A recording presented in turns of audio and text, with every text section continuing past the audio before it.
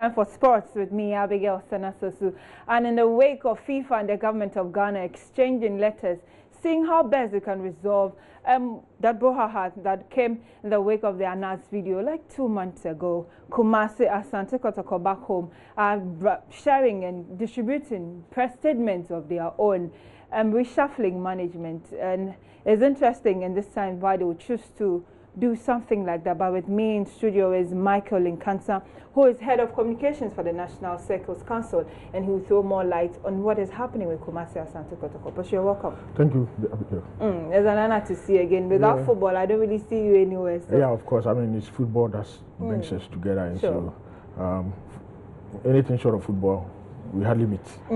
But I thought we had to deal with NAS government and then FIFA. So why would Kotoko want us to think about this at this time? Yeah, Kotoko want you to think about Kotoko at this time because we want to use this brick as it is to make sure that we put our houses in order, to make sure that all the deficiencies we have in terms of our management style and our management structure, we put it together before the commencement of active football in Ghana. And so we are using the quote-unquote the break period to restructure Asante Kotoko and to make sure that Asante Kotoko gets back on the right path. But some of us were hinted of this change, this possible change, months before it happened. And so is it that it had to do with the executive board of the club not so happy with some people he started to work with? Well, I wouldn't say he wasn't happy with the people he started working with, except to say that as you move along in terms of your positions and in terms of your leadership style and leadership abilities, you begin to identify weaknesses as and when the day goes by. And of course, supporters have also have worries to or have cause to worry about the style of management and the structure of management and the deficiencies that we feel are closely associated with Asante Kotoko. And for that matter, it requires drastic decisions and drastic measures to make sure that things are put in the right path. And I'm sure that is exactly what informed the decision of the executive board chairman. But on a day that the old management was dissolved, that same day we had a new one that was being constituted. So it tells you that Kotoko is always ahead of time. It's not usual that a dissolution takes effect within a period of time, then new appointments are announced. It means that all the appointments were done behind closed doors, and for that matter, we're only waiting for the appropriate time for the communication, the official communication to come. And I'm sure that if you look at the composition of the current management or the personnel who have been appointed by the executive board chairman, it stands to reason to the fact that we are very convinced that we'll be able to get the needed results and the needed achievements in terms of leadership styles and leadership abilities from this current management that Dr. T has announced. So across the folk appointed a managing director that was new to the club, and then here we are, Kotoko, with the new management that has also been constituted, have a chief executive officer. Are you learning from your brothers? Why not at all, not at all. I mean, Kotoko has always practiced this management structure for all these years, and you recall that anytime we had Dr. Che acting as that. No, Dr. Che's portfolio at the time was an executive board chairman. Okay, and you didn't have a chief executive officer. So he was doubling as the chief executive, because as an executive board chairman, you double as the head of the management team in terms of the day-to-day administration of the club. And so it is not that he wants to have a well-defined management team who reports to him as an executive board chairman. I'm sure that is exactly what informed the decision to appoint George Amoako, who is a seasoned football administrator, to steer the affairs of Asante Kotoko. And you are a leader of an integral part of the club, that's the supporters. Yes. And so are you satisfied with Mr. Amako's appointment? Well, satisfaction will be relative.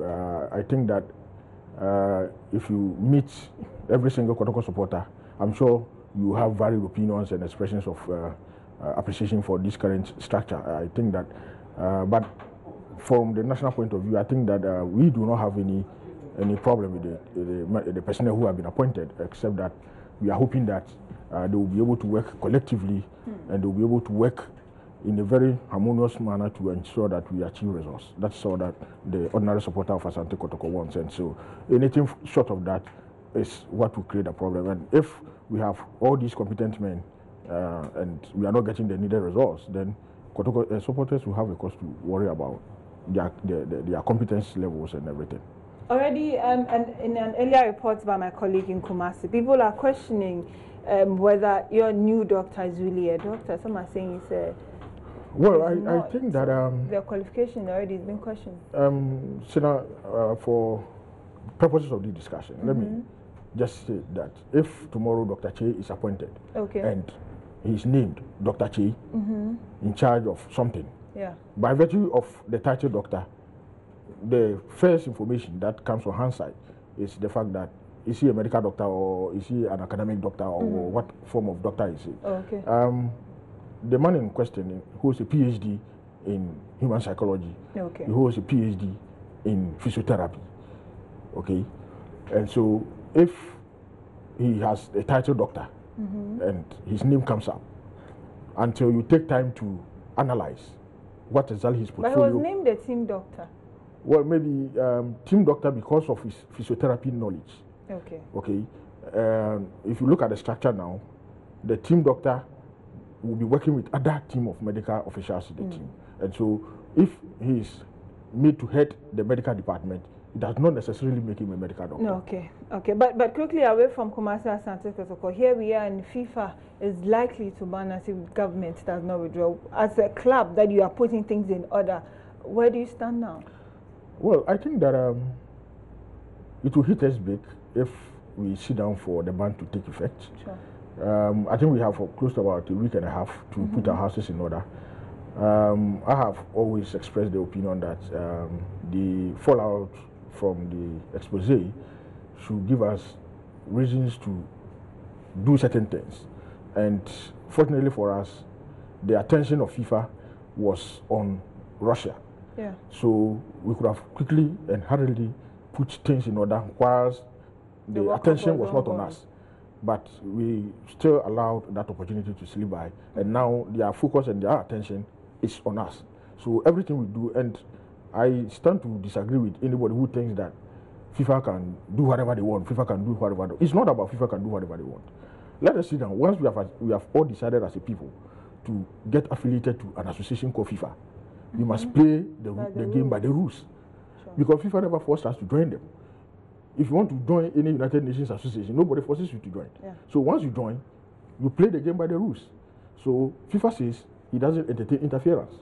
The definition of interference by the FIFA statutes and their regulations as to how the word interference is defined, we need to go and look at the interpretation schedule of FIFA's laws and see what interference means. If interference does not mean maybe direct government interventions, because there's a distinction between an intervention and interference. So if they are talking about interference, we should not be ranting on radio trying to castigate them and make them look as if they don't have any power to say anything, and we are a sovereign state. Yes, of course we are a sovereign state, but we have decided to join them. So let us reason up and discuss the matter in a very holistic manner and get the solutions to the problems we have, rather than trying to do the things we are doing now. Mr. Thank you very much for your time. But interesting times ahead as FIFA and Ghana continues to see how best Ghana Football Association can get back to work and football in Ghana gets back on track. This is all for Sports on Pulse. My name is Abigail Senasusu.